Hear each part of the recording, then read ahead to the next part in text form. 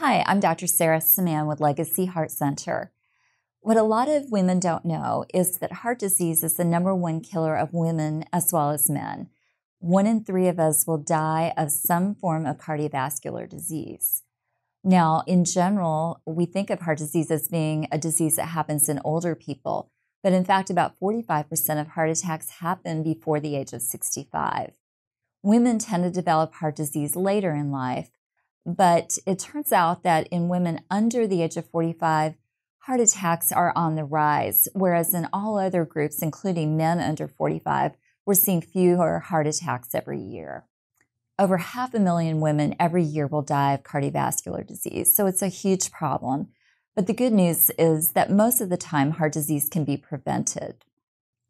Less than a third of women know what their risks are for heart disease.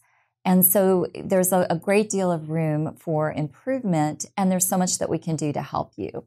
Now, a lot of women believe that breast cancer is their #1 risk, but it turns out that 1 in 8 women will develop breast cancer, whereas 1 in 3 women will develop heart disease.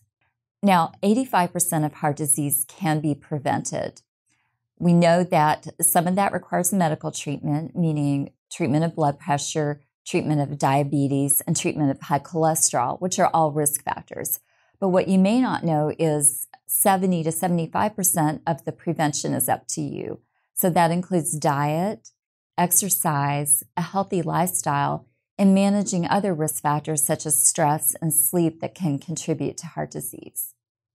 I always tell my patients that it's up to you to take control of your numbers. So you want to make sure that your blood pressure is under good control, that your cholesterol numbers are good, that you keep your body weight in a healthy range, and that you keep your blood sugar in a normal range as well. Now, these numbers can be checked by your doctor on a regular basis.